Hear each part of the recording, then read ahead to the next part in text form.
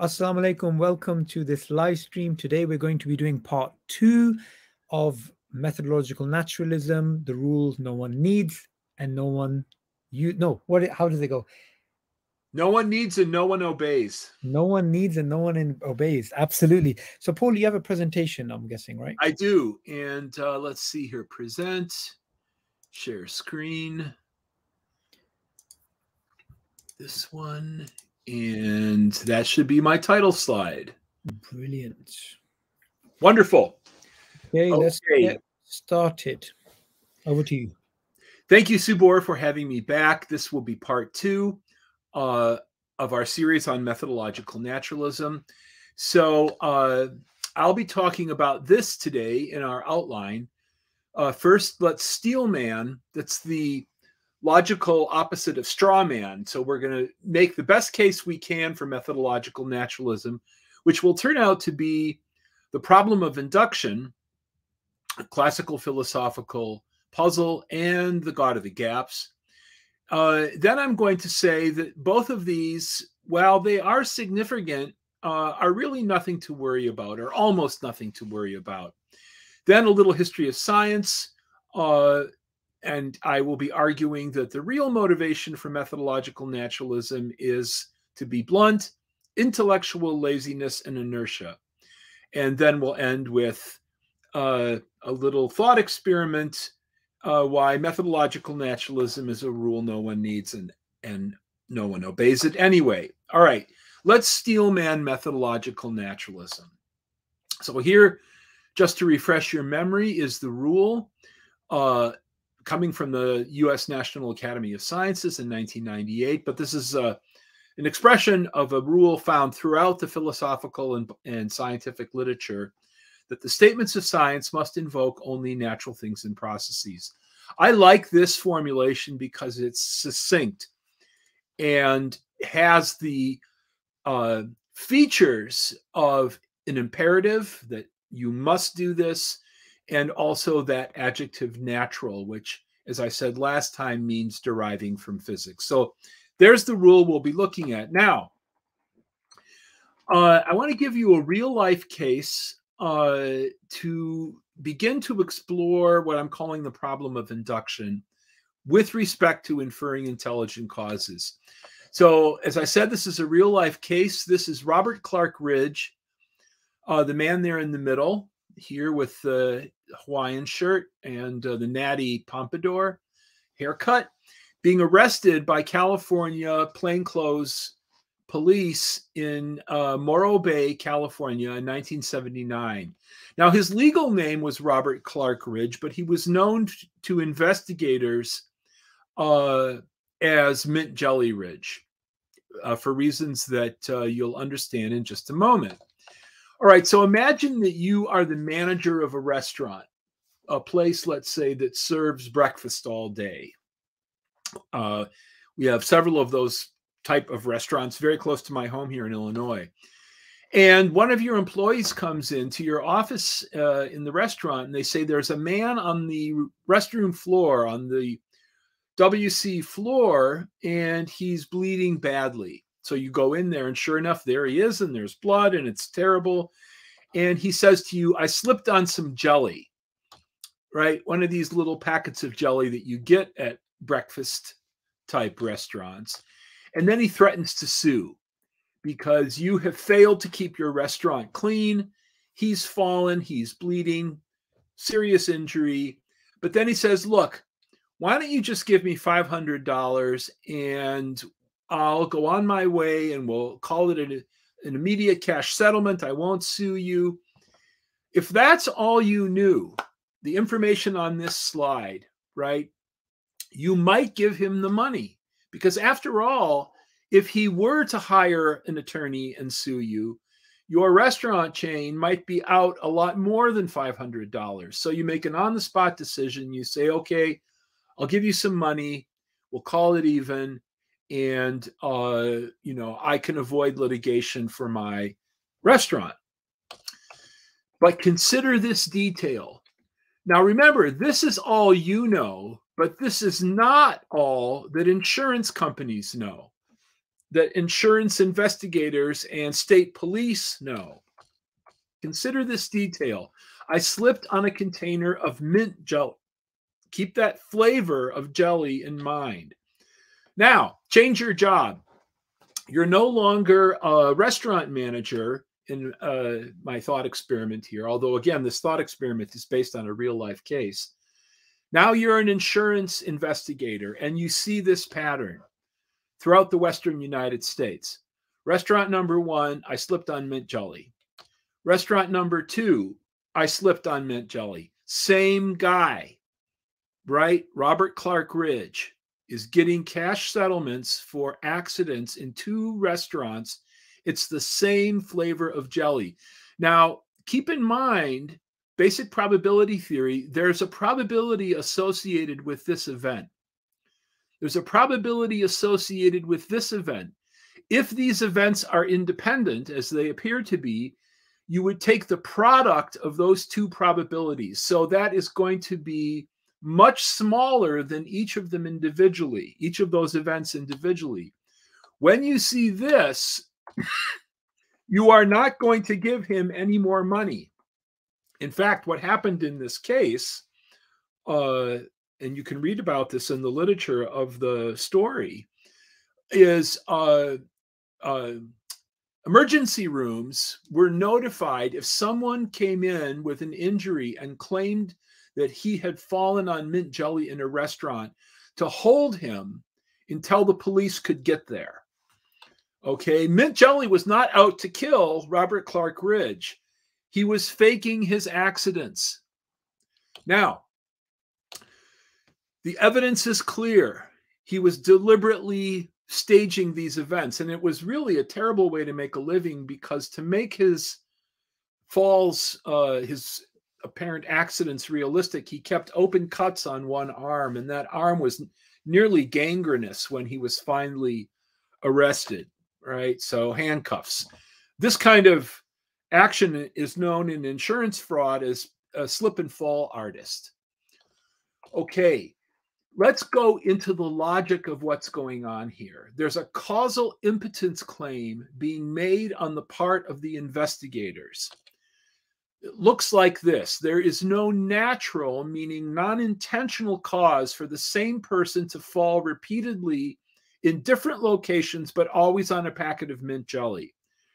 So we are passing through an analytical node or an analytical filter where physical causes are going to be found insufficient. Physical meaning non-intentional, non-intelligent. There's no mind or agent. Okay, last time I called these bottom-up causes. Now, the logic of what's going on here was described by Bill Dembski in this monograph from Cambridge that I recommend to you. And actually, you may want to wait to get the book, because right now, Bill and a co-author, Winston Ewart, are revising this monograph in the light of 25 years of new developments in probability theory, in design theory, and so forth. So you may want to wait until next year when the second and greatly expanded edition is going to come out. But in any case, Bill looks at the logic here, and he develops what he calls the explanatory filter. Now, this is a conceptual filter that models all kinds of different design inferences, where you start here at the top with some event or pattern that you wish to explain, and you're going to pass through a series of logical nodes, very much like you would have a series of filters that stack on top of each other. And at each node, you have to answer a question. So the first question is, did the event have to happen, or was it contingent? Where we make a distinction in philosophy of science, but also in physics, between contingent events and necessary events. So your first node is, did the event have to happen? Was there some physical necessity that's implicated? Just the way that if I had a weight in my hand, let's say this pen, this is an object with mass and a gravitational field. If I let it go, it will fall towards the center of that field with a probability 1. All right. Here, physical necessity is playing a role.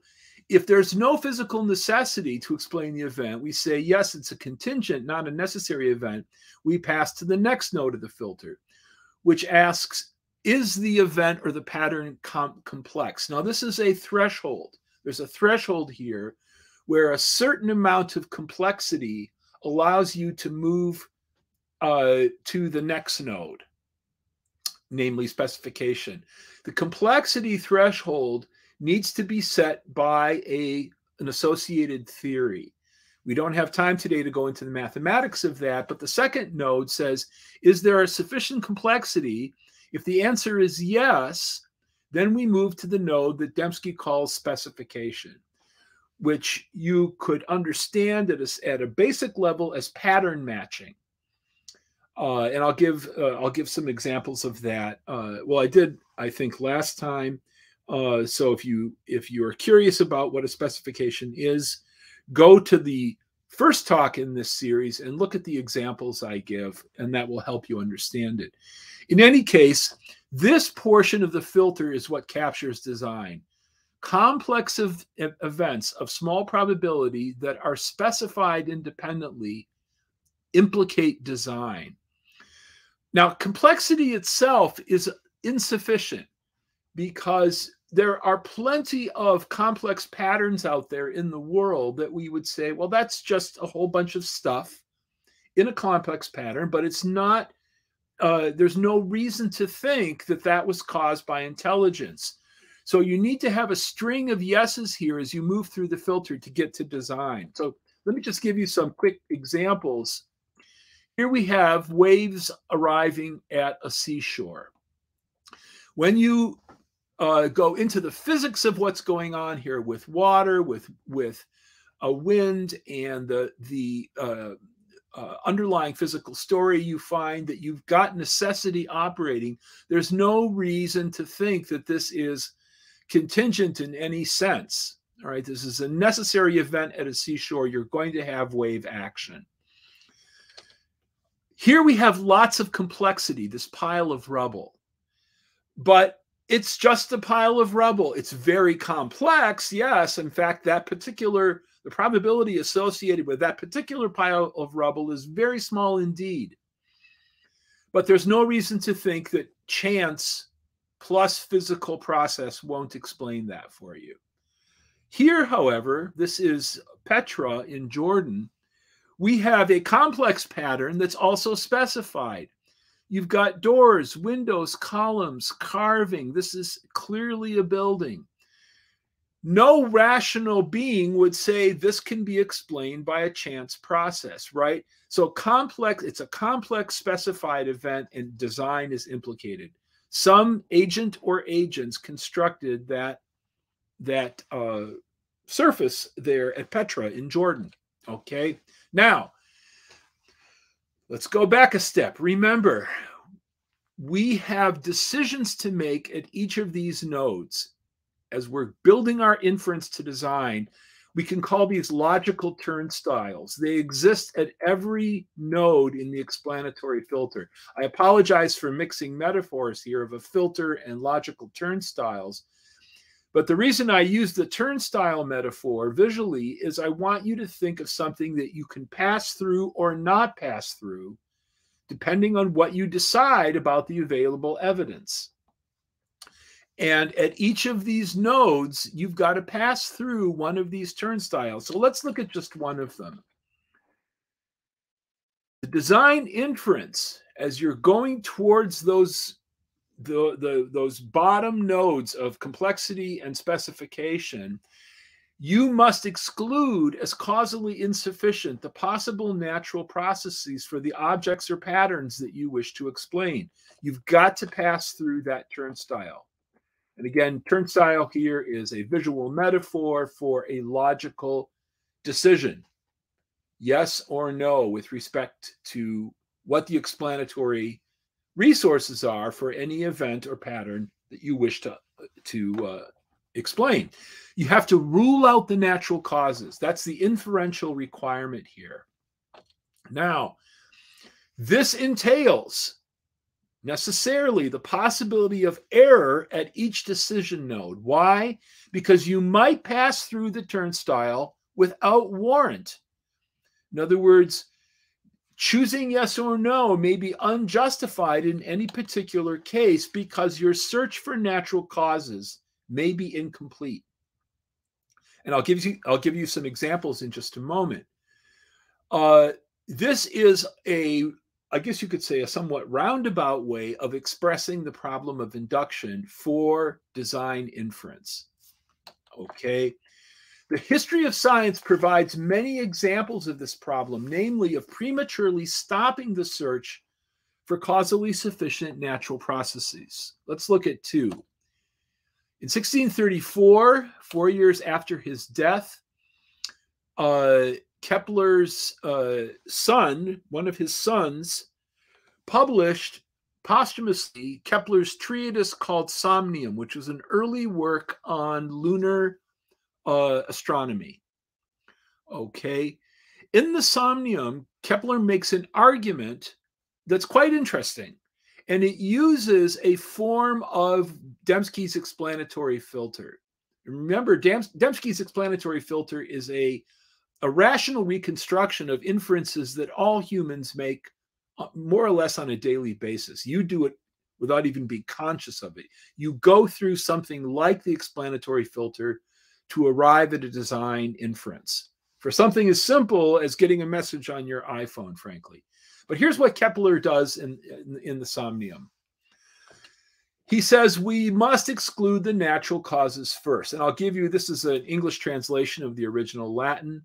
When things are in order, so by that you should understand this is our event or pattern that we wish to explain. Something that exhibits some features that evoke our curiosity, and we say, what, that's very puzzling, that's very interesting, we need to explain that thing. As Kepler puts it, a thing that's in order. If the cause of the orderliness cannot be deduced from the motion of the elements or from the composition of matter, it is quite probably a cause possessing a mind. So this portion of the explanatory filter. What's Kepler saying? We have an event or a pattern that we wish to explain. We feed it into the filter, and necessity, physical necessity, and chance processes don't do it for us. They're causally insufficient. So to go back here, motion of the elements or composition of matter, that's a somewhat longer expression of physical necessity. There's no physical process, lacking a mind, that will account for the pattern in question. So he says, then it's quite probably a cause possessing a mind. So he's moving down here to the design portion of the filter and saying the pattern that we wish to explain is not handled, not explained by physical process. Okay? Then he goes on. If you direct your mind to the towns on the moon, I shall prove to you that I see them. In the spotted parts of the moon, the perfectly round shape of the hollows and their arrangement, or a certain equality of the distances between them, are artificial and produced by some architectural mind. For that scooping out into the form of a circle cannot be accomplished by any motion of the elements. Again, note the role of a causal impotence claim here. As he puts it, for that scooping out into the form of a circle cannot be accomplished by any motion of the elements. So he asserts that no physical or undirected cause can produce the effect in question. And he got it wrong. It's a nice body to have orbiting our planet, lights up the night. We could set calendars by it and so forth. NASA is on its way back. They launched a big craft yesterday going back to the moon. After 50 years, they're going to start exploring the moon again. There's nobody up there, right? Certainly no inhabitants. There are no towns. It's a fascinating object, but it is totally sterile. There's nobody there. What went wrong? Well, Kepler was very smart, and he was an excellent astronomer. He gave us the laws of planetary motion upon which Newton constructed his celestial mechanics. Something went wrong. What went wrong was he didn't do his homework at that first node, that first turnstile. Sufficient natural causes do exist. If I had took you outside here in my little village here outside Chicago, there's a small lake nearby, and on a still day when the surface is nice and smooth, we can toss a rock in and we'll have a beautiful wave pattern emanate from the point of impact. This is not true. All right, there is a sufficient natural cause at this first node. He didn't do his homework. And as a result, he passed through that turnstile, passed through that first node. Again, I apologize for the mixed metaphor, and ended up down here in error. All right, because he didn't do his search at that first logical node. There are other examples, lots of them, in fact, in the history of science of this particular sort of failure. One occurred in Darwin's day with one of his best-known contemporaries, Louis Agassiz, in his essay on classification and his hypothesis about the origin of cavefish. So this was published in 1857, 2 years before the origin. There is Agassiz showing some invertebrate phyla, drawing in chalk. Here is a cavefish that has been very well studied, a Mexican cavefish. Remarkable species that actually has a rather substantial body of work associated with its genetics, development, population structure, and so forth. Really just a wonderful chapter of biology that I wish I knew more about. I know a little bit about it, but I wish I knew more. Anyway, you'll notice there's no functioning eye here. The remnants of an eye, but not a functioning eye that can detect light. So what does Agassiz say about the origin of these blind cavefish in the essay on classification? He says, they were created with all their peculiarities by the fiat of the Almighty. Why? Well, he left them the rudiment of an eye as a remembrance, Agassiz argues, of the great general plan of structure, the great type to which they belong. In other words, God as designer is reminding them that they belong to this group of fishes that have eyes. They get just a little bit of an eye that doesn't actually work as a reminder of the group to which they belong. But they were created directly as we see them. Okay, Agassiz was you could say, a design theorist of the mid-19th century, and probably one of the greatest. He did a tremendous amount of valuable scientific work on glaciers, on how to classify organisms, and so forth. The Museum of Comparative Zoology at Harvard is named after him, or at least it was. I don't know if they've changed the name. Unfortunately, he had some other properties or qualities of his time, such as racism, that we won't go into, but he was a great scientist by any measure of that word. But he got it wrong. Okay, let's fast forward about 125 years into the 20th century. Two intelligent design biologists looking at the very same cavefish say, yeah, it's explained by evolutionary processes. So Wayne Frere and Percival Davis, looking at the very same data as Agassiz, say blind cavefish with remnants of eyes appear to have true vestigial organs. These and similar degenerations have indeed resulted from typically disadvantageous mutations. Now, that was 1983.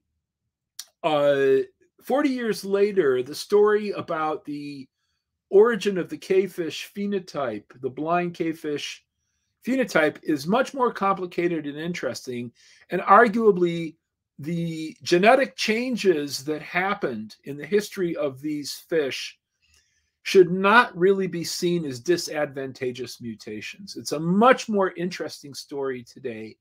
I don't have time to go into it, but I encourage you to look at the recent literature on cavefish evolution to see the fascinating details.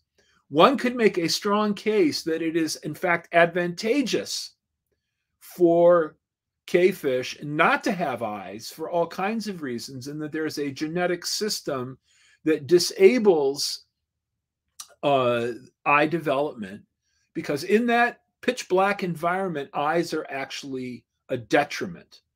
In any case, my point here with this slide is intelligent design advocates writing about 130 years after Agassiz have no problem with a natural explanation for its lack of eyes via evolutionary processes. What went wrong? What went wrong, again, is failure at that first turnstile. Sufficient natural processes do exist. And we say to this hypothesis, such as it is, no. Okay? We're seeing a pattern. We're seeing a pattern here. And the pattern is, don't pass through this node too quickly, or these first two nodes of natural process too quickly. Do your homework at both of them, because there may be natural processes that are adequate, in fact, more than adequate, causally sufficient for what it is that you wish to explain. All right, we come now to the philosophical, the general form of the philosophical problem, which is known as the problem of induction. And that's the genus, and the species within that genus is the God of the gaps. Here's a statement. There's no natural cause for phenomenon X, let's say made by Kepler, made by Agassiz, made by anyone. And the expanding wavefront of scientific knowledge sweeps over that claim. The natural cause is found, and there's a Nobel Prize waiting for the scientists who found it. And that hurts. And that's a position you don't want to be in. You don't want to be saying there's no natural cause for X when the natural cause is waiting to be discovered.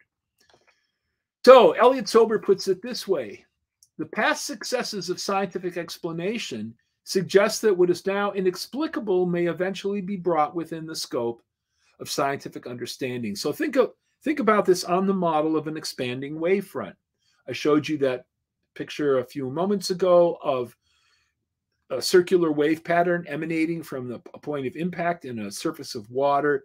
That wavefront is going to move out with time, as it does in this, applying this metaphor to scientific knowledge.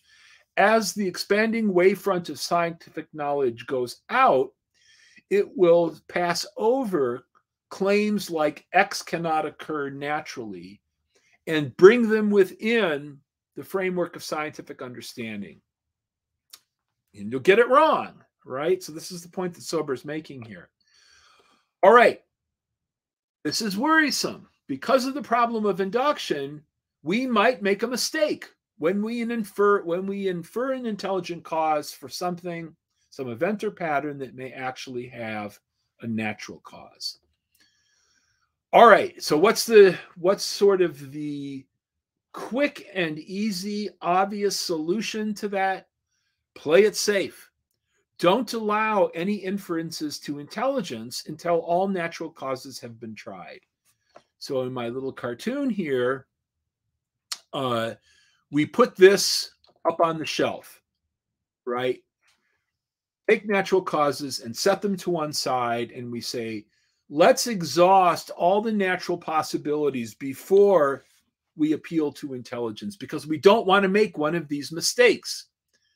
We don't want to shortchange or foreclose the search for natural causes. One might be out there. So to avoid error and tripping on the problem of induction, we'll put intelligent causes, on the shelf and restrict ourselves to natural causes. You can't do it. It's a logical impossibility, which is really the best kind of impossibility to have. Logical impossibility beats physical impossibility every time, because logical logical impossibility obtains in any imaginable universe.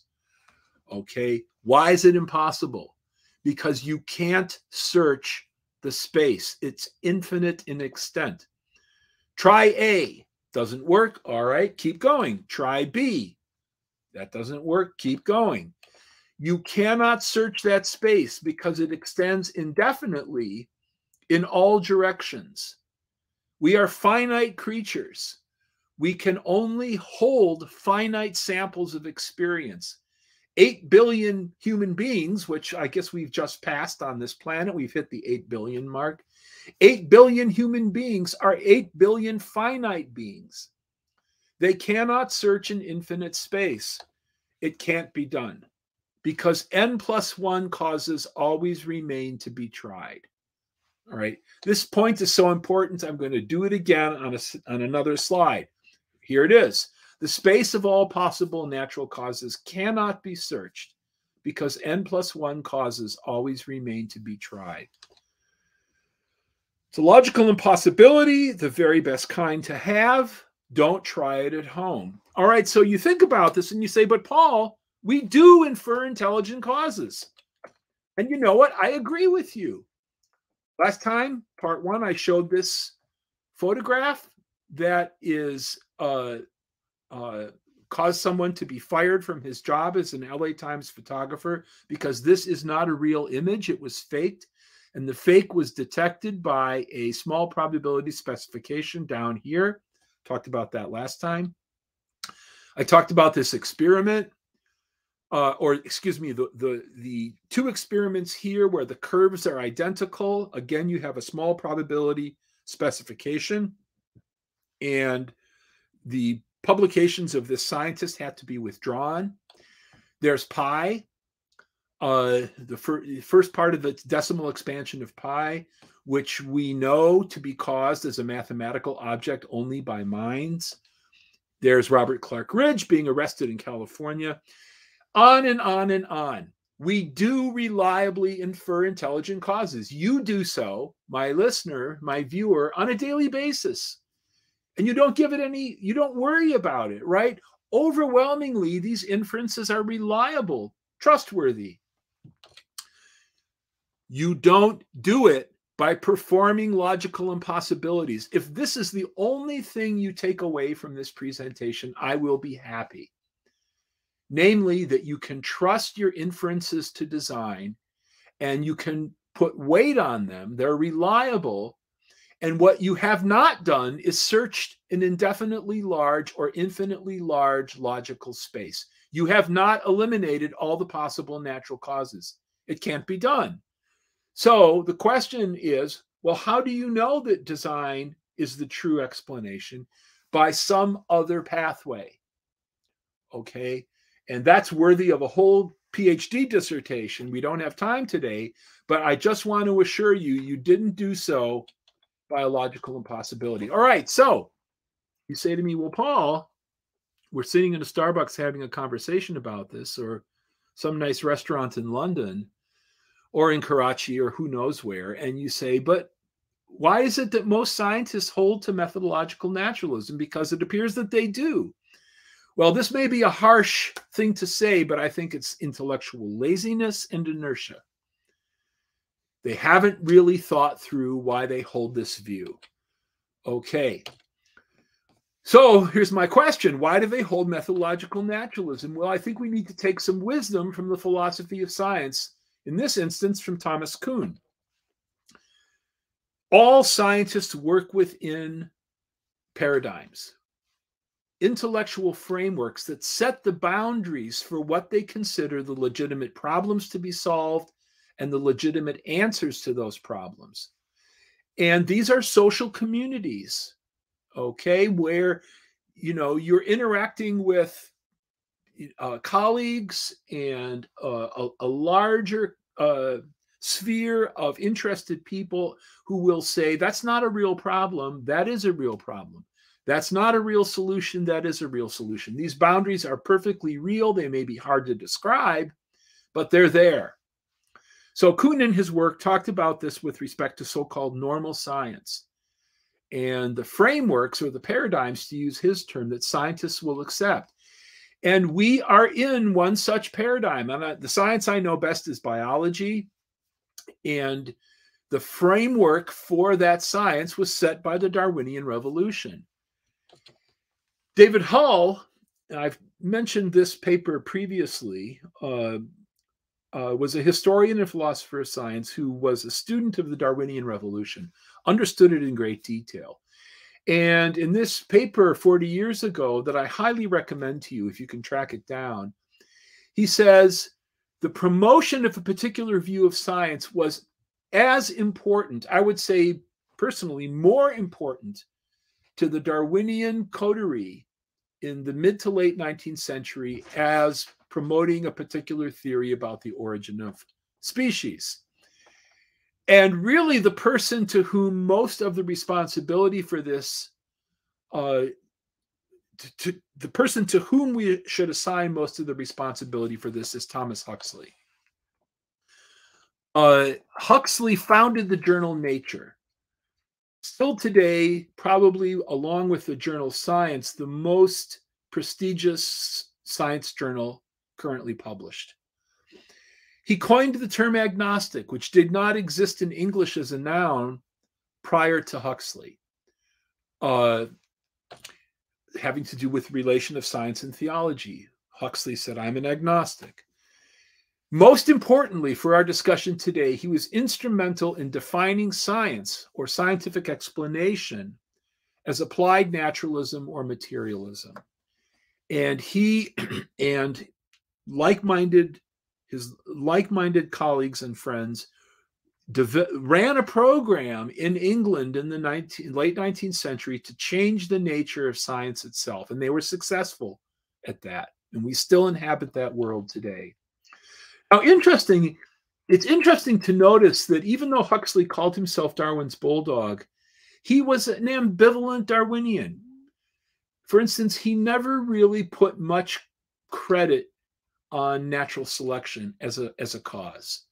What he liked about evolution was its naturalism and what he called the fundamental principles of a scientific conception of the universe.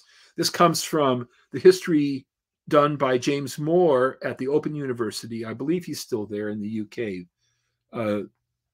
Very insightful historian of science who's looked at this episode. What does this phrase mean, the fundamental principles of a scientific conception of the universe?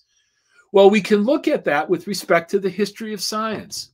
So here we are in 2022 with the National Academy. The statements of science must invoke only natural things and processes. We can go back to the Darwinian Revolution and Huxley promoting this fundamental scientific conception of the universe.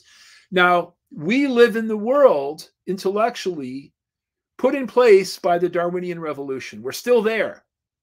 Over 160 years later, we're still there. But we can go back roughly symmetrically in the history of science to this guy, Isaac Newton. Newton, of course, thought that natural causes were real. You could see them, right? My pen that I'm holding that I let go in a gravitational field, and down it goes towards the center of that field with a probability of 1. But Newton thought that natural causes were insufficient to explain what we observe. So in a letter to Burnet, he said this wonderful phrase, where natural causes are at hand, God uses them as instruments in his work, but I do not think them sufficient alone for the creation. If we look at our timeline, it's very curious to note that the toolkit of science paradoxically is getting smaller as we come toward the present, because what's been excluded or left out is what Newton thought was necessary, namely intelligence, mind, that there were phenomena in the world that required a mind to explain them. So you can look at it this way. On the right, we have the green box or the green rectangle. That's all the phenomena that we wish to explain. On the left, we have the lavender box of causes. Now, let's suppose that we identify causes with natural causes, meaning where natural again means deriving from physics. Newton himself, excuse me, let me go back here. Newton himself would not have done this, as that passage I just showed you establishes, because he would not say that natural causes are exhausted by this. Where natural causes are at hand, he says God uses them, but I think them insufficient. Okay, if we locate over here in the phenomena an effect caused by intelligence, where intelligence means irreducible to physics, we are not going to find its corresponding cause in the box on the left, because it's not there. Again, if we say that intelligence is in some important sense irreducible to physics, this is problematic. The toolkit of science has grown smaller since Newton's time. Now, this is maybe the second most important slide in the presentation. Again, if you remember this, and the other point that I made about not exhausting all natural causes, I will be happy. Let's say that let's define intelligence as irreducible to physics, just for the sake of argument. And watch what happens now as physical knowledge grows. So we know more about the physical story. And design inference grows correspondingly, because if intelligence is irreducible to physics, its explanatory power and uniqueness cannot be lost over time. It will always be an explanatory option in addition to what we know about the bottom-up story. Which tells you methodological naturalism is a very strange rule. What if intelligent causation were true? So I'm going to end with one final thought experiment, and then we'll have some time for discussion. So probably you've seen videos of this four-legged walking machine called Big Dog on YouTube. Boston Dynamics has a lot of videos on YouTube of their different robots. Some of which are, frankly, a little terrifying. The robots have become so lifelike, it's a little spooky. But my younger brother Gabriel, was one of the designers of Big Dog. He helped to write the code to enable it to walk. He's not at Boston Dynamics anymore. He was there for, I think, 17 years. But you can see him, if you go to YouTube and look up Big Dog, the videos for Big Dog, search on Big Dog Boston Dynamics, you'll see Gabriel in some of those videos. And one, he's actually pushing a biped robot from the side. It's on a treadmill, and he gives it a shove from the side, and it kind of teeters a little bit and then recovers its gait. In any case, Gabriel worked on Big Dog, but this was not his first robot. This was when he was a PhD student. Now, this is a six-legged walking machine that Gabriel did. He was involved in the project as part of his PhD at Case Western University in Cleveland. And this is 22 years ago, when I was still reading paper journals. Now it's all PDFs downloaded, from publishers' sites. But at the time, PDFs still kind of coming online, not really a thing yet. And you can see the stickers here from the University of Chicago Science Library, where I would go. I was a fellow at Discovery Institute at the time. I had finished my PhD a few years earlier. I took this journal and ran straight to the copy machine and copied the cover, because I knew this was Gabriel's robot. Now, he was working with a team of biologists who were trying to get a six-legged walking machine, and their research was funded by DARPA, and I think also by NASA, if I remember correctly, because both NASA and DARPA wanted walking machines that could negotiate rough terrain. And the team said, why are we doing this from scratch? Why don't we reverse engineer a walking machine that we know can do that task, and we'll figure out how that walking machine works, and then we'll reverse engineer it, and we'll develop our robot that way. So here is their natural model that they tried to reverse engineer, the ordinary cockroach. And it turns out Cockroaches are very hard to reverse engineer. So one of the things they did in their experimental work is they put these roaches on little treadmills, and there's no people for the ethical treatment of cockroaches that would rush in and stop them from doing this. In any case, they would change the speed of the treadmill and watch how the roach used its legs. And it turns out the gait, the locomotion of a cockroach is very sophisticated. They change how they use their legs depending on circumstances. So in the article, in that journal that I showed you a moment ago, Roy Ritzman, who's one of the biologists on the team, said we have a long way to go to get robots that walk as efficiently as an insect. Well, that suggests a comparison. And this will be our concluding thought experiment. So on the left, we have Gabriel's six-legged robot roach, let's call it. On the right, we have so-called ordinary cockroaches. Now look at what happens when we compare them. All right, Gabriel's robot had a lot of problems, so he would be the first to acknowledge. For instance, one day, Scientific American had a television program called Scientific American Frontiers, hosted by Alan Alda, the actor. And they wanted to film the robot walking. And the day that the film crew was coming to the lab, they could not get the robot to walk. All right, it had problems. It broke down frequently. Not a problem over here. All right, that's why you have to go to the hardware store and buy the insecticide, because you don't want roaches running around your kitchen or in your bedroom. All right, rarely breaks down. They're very successful little critters. Can walk only with help. It has to be supplied power either by an onboard power unit, as Big Dog had an onboard engine that generated the power to run the hydraulics and so forth, or draw electricity to run its motors and so forth from the lab. In any case, it doesn't operate on its own. Walks and runs unassisted. It doesn't feed itself. It has to be supplied power by the investigators, by the lab team. If you want roaches, leave out pizza or any food. Leave it out overnight in your kitchen. They'll be happy to help you with it. Okay, these are autonomous, as I said, very successful little creatures. Now, suppose Gabriel's task for his dissertation was to design and build a robot that built little robots. In other words, that somewhere on that big walking machine was a little chamber where the baby robots were going to be manufactured. He would never finish. He'd still be there. He'd still be working on his PhD. Not a problem.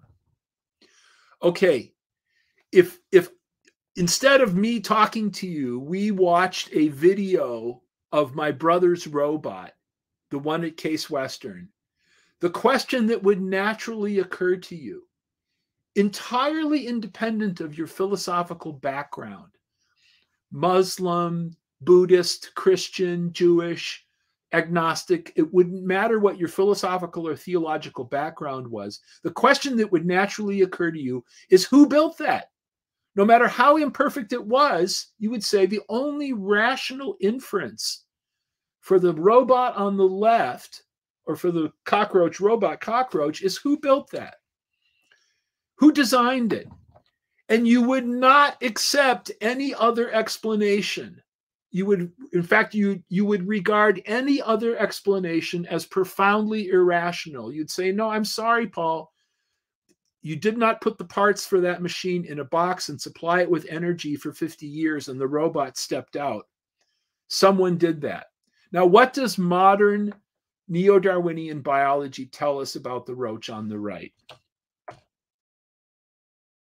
Okay, every time I think about this thought experiment, I say there's something wrong with this picture, and it has nothing to do with the evidence, and everything to do with what we're going to let that evidence tell us. That's a problem, because if you have a philosophy of science that is standing between you and nature herself, and you're ending up saying, of course not, there's a problem. All right. And this rule is not a good rule for science, because it tailors the evidence before the evidence has a chance to speak for itself. It is an opaque screen between you and nature. And I beg you, as my viewer or listener, think very carefully before you adopt this rule, because it will damage your ability to see nature as she is. The reason, you will be stuck in here. Imagine that we're looking at a city top down, a circular city top down. We're viewing it from 30,000 feet in the air. And there's a very high and impassable wall here around this part of the city. You are restricted. Your freedom within that wall is restricted. And what might possibly be the case, empirically, true about the universe is out here. So I would have this opinion even if I wasn't a theist. Okay, let's set aside my own personal philosophy, my own personal theology. Put that entirely to one side. Change me into an agnostic. Or frankly, change me into an atheist, right? It's not that hard for me to imagine. I interact with atheists all the time. Even if I had that view, I would not want methodological naturalism restricting my freedom. And something remarkable that I did not have time to put into this talk is there are many atheists, or as they prefer to call themselves, naturalists, like Sean Carroll, who was at Caltech. He's now moving to Johns Hopkins. Sean Carroll, in his writings, does not like methodological naturalism. He says it's in a sense committing it's shortchanging the enterprise of science. He says, we want science to be able to pursue the truth wherever it may lie, and methodological naturalism prevents us from doing that. Now, Sean Carroll is himself a philosophical naturalist, but he does not like this rule. Sahotra Sarkar at the University of Texas at Austin, who was in graduate school with me, same story, does not like the rule. And Sahotra is an atheist. He may be an agnostic. I don't want to misidentify him. Jason, I'm stuck on his name. There's a mathematician who's written quite a bit on intelligent design. Jason Rosenhaus, I think, is his name. And I apologize if I've misidentified him. Same story. There are plenty of agnostics and atheists who don't like methodological naturalism because of what it does to the freedom of science. So you don't have to be a crazy theist like me to have this opinion. Science should be free to discover what's out there. And that's the intellectual world that I hope we can inhabit. All right. I actually finished 5 minutes ahead of time, which is good. So we have plenty of time now for discussion. Excellent. Thank you for a brilliant presentation again, Paul. As always, the explanatory filter is eye-watering, right? What I find interesting about this is maybe if you can go back to the filter. Sure. Let me just call that up very quickly.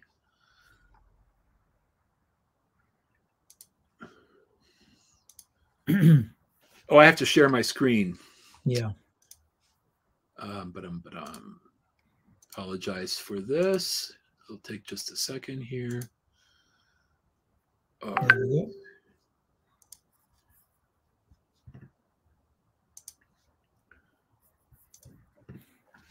Okay, can you see it? Just give me a second. I can now, yes. So about this explanatory filter, what's interesting is the examples that you gave to show that, someone jumped the gun and skipped some of the nodes and went straight down. Right. Those are not the exact same examples, but similar examples are basically used to make a straw man of the intelligent design. Yes. Position. Yes. And so I really loved the way that you broke it down. It's very difficult for an atheist to come back, because I could almost see their entire argument just physically cracking, because essentially those are the best arguments that they have, at least in their mind, which is, well, we have snowflakes. They look designed, they look complex. Could you just summarize this again? Because I think, although you mentioned about the point of, what was the point? The logical impossibility is better than having a physical impossibility, Right, and that right. being the upshot of the presentation. I thought the upshot was this filter. Yes, well, the filter is Dembski's attempt to derive a model that will handle all examples of design inferences that we know. So intellectual property law, criminal investigation, any aspect of human inquiry where you work your way through a series of logical decisions and you come to the end of that logic tree and you say the best explanation for the event or pattern in question is a mind or an intelligence. So there are many areas of human existence, both in everyday life, in practical investigation or practical reason, in special sciences like archaeology or SETI and so forth. So this is an attempt to do that.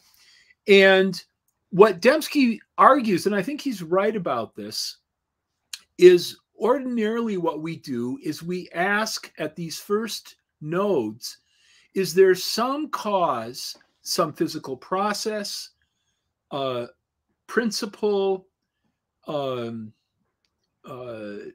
that we've identified out there in the world that is sufficient for the effect in question. So in the case of a snowflake, what happens is the crystallization of water under the conditions where snowflakes are produced will produce snowflakes. And the specification is lacking in that case. They're complex, right? So you're at this node right here, but you lack a specification that's independent of the complexity. That's what you have in the case of the faked photograph. The one representation of an Iraqi civilian specifies the second, but that's not his twin. That's him reproduced twice. So in those cases, and I think if you look at all the cases I've given, both in this presentation and in the previous presentation, what you have that lets you get down here to design is what I call an analytical pincer. So that's yet a third metaphor. It's really you really know you're mixing metaphors and you've got three different metaphors operating. So I'm going to use the pincer one. You have two arms closing. Small probability, which maps into complexity. And again, I don't want to, there's not time. And we should really let Bill Dembski do this, but there's a whole mathematical framework for this. You've got small probability or complexity of a sufficient threshold, and specification is two arms of a pincer that close. And I think if the viewer thinks about his or her own design inferences, where they're looking at some pattern and they say that had an intelligent cause, they will see that complexity and specification are operating together. So let me give you another real life example. I love real life examples. In March 2009, I went to attend a talk by a friend of mine at the University of Chicago. A historian of science was giving a talk. I drove my Honda Odyssey, which is a minivan that I had at the time, down to the campus in Hyde Park, parked it on a street on the edge of campus, went in to hear the talk, came back out, and the passenger side front window was broken. Glass everywhere, glass on the interior of the car, glass on the sidewalk, and so forth. I look inside, I stick my head through the broken window, which is entirely gone. What's there? What's still there in the car?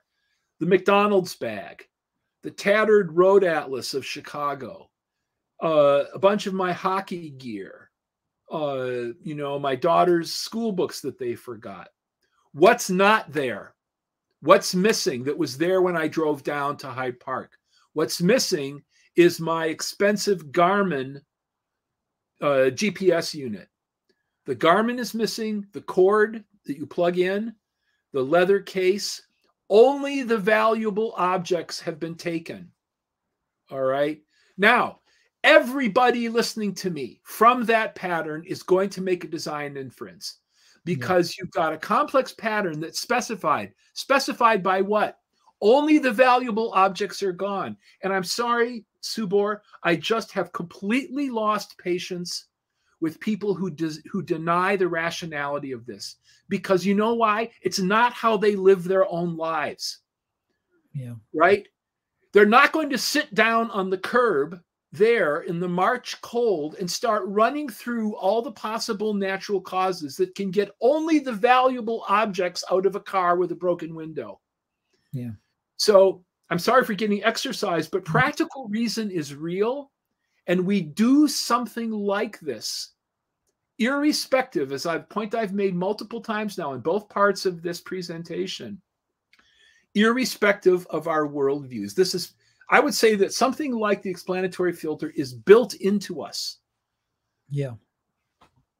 Sorry, I got a little hot under the collar. I mean, this is something I'm very passionate about as well. And Paul, and what I'd basically say is that design is not reducible to physics. So it doesn't matter if they say, look, if we had a bit more time, and you know that goes on forever ad infinitum, as you mentioned, it's not the same thing. There is nothing causally you can explain that the expensive item is missing and everything else is still there. So it's so important that when these arguments are made, could you just go a bit more forward where you were talking about the timeline?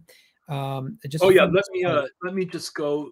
Because I thought that was a brilliant point you were making about causally sufficient natural causes. This one? Yes. So the fact is that when it comes to every area of human knowledge, it comes to sociology, it comes to philosophy, it comes to art, human beings have made progress and they've developed new forms.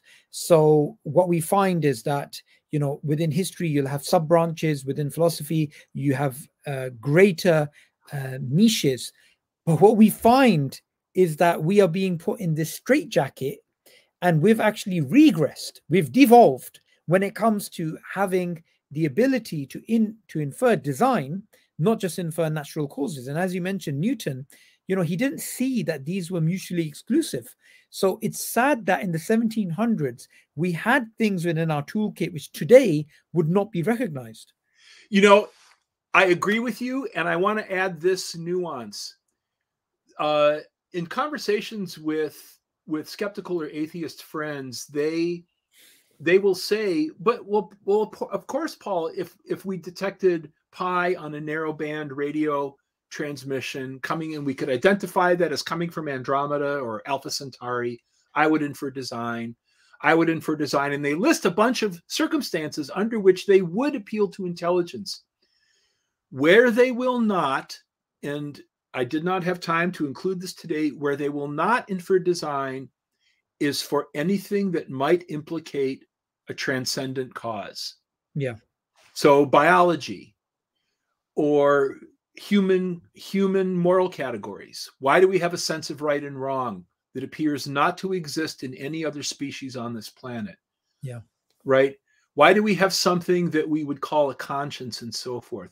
Yeah. And the reason for that is not hard to find. When design implicates a transcendent cause, suddenly science looks to be entangled with things like theology. Yeah. And the problem I have at that moment in that conversation is I say you need to recognize that the logic itself has not changed. The patterns of evidence themselves have not changed. What has changed, and the reason now you're resisting design, is the implications go beyond science. And I would encourage all of us, atheists, agnostics, theists of all stripes, to be honest about this. Yeah. And say, you know what, we need to recognize that there's more that we bring to this question that makes it enormously complicated and painful, frankly. And the more we can be honest with each other about these barriers that we suddenly put up, and say, now I can't allow design because it implicates something that I would rather not think about. I think honesty of that form is healthy. And what I say to students is be greedy. Be greedy for the best and richest toolkit you can have, and trust nature herself, if I may personify her, that she's going to give you clues. So anyway, I'll just ramble uncontrollably if you don't stop me. So okay, no, that's fantastic. Thank you for that. Just the last question to you about going back to the cockroach example that you gave, which I thought was brilliant. I'll put this one up. Yeah, that's the one. So just on this point, and I think this is a good point to end upon. When we find ourselves in discussions with the other side and we are trying to make an argument, and we get in reply, well, how can you say the human being is designed when we don't have bulletproof skin, when we have, we age, we have a very short lifespan, and so on and so forth, and babies die. And we don't, like you pointed out, we don't point out that, well, in a human-made artifact, there is a lot more deficiencies than there is in the natural artifacts. So this asymmetrical inference that we find is due to their ideological beliefs about what a designer would do. But that would mean that they have some conception of what God should have done. So this is essentially a God complex. Right. I have actually heard atheists say, and I'm sure you have because you've been dealing with them for decades, well, if I was God, well, where are we going to go? Where are we going to go with that kind of, it's to me, it's one of the most interesting aspects of this whole field, because if you look at historically going back actually to the ancient skeptics, Democritus, Epicurus, and so forth, and then come forward through the lineages that exist right up to until today, complaints about what God should have done are everywhere, right? In fact, Job, some biblical scholars say the book of Job is one of the oldest books in the Bible, right? What's the theme of Job? The theme of Job is, I am suffering. Yeah. This world is broken. Yeah. And you go to different world religions, Buddhism. What lies at the core of Buddhism? The Buddha is he is suffering, and he wishes to be relieved of his suffering, right? So all of us on this planet have a sense that it's not what it should have been. Yeah. Now, what are you going to do with that sense? Well, for Darwin, he said, I cannot love and I will not worship. I mean, obviously he didn't say this, I'm paraphrasing. I cannot love and I will not worship a God who made this world directly. It is filled with too many imperfections. And Subor, I want to give all the weight and dignity I can to that complaint, to that sense of being out of place in this universe, right? Because it's so deep and it seems to be universal. The question is that a scientific thing, or is that something that belongs to theology and philosophy? Yeah. So I do not diminish the problem of evil. I think it's the single greatest problem for any theist, of whether it's within Islam or Christianity or Judaism, or really any world religion has to deal with that. And my encouragement to the viewer is recognize that if that troubles you, that yes, it is troubling, but is it properly a scientific question? That's the point. That's the point. Brilliant. Thank you so much, Paul. We've ended on time today. Thank you for everybody that's been watching. A lot of people have been actually asking questions. So what I'm going to try and do for next time is prepare by looking at some of the comments and then trying to choose which ones are going to be the most relevant. So thank you again, Paul, for that stunning presentation. Cheers. Great. I'm always glad to be here.